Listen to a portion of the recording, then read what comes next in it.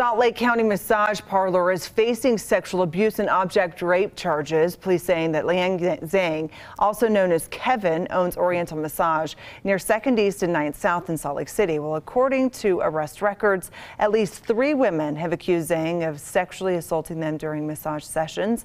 Zhang is accused of having the women fully undressed with only a small sheet to cover them.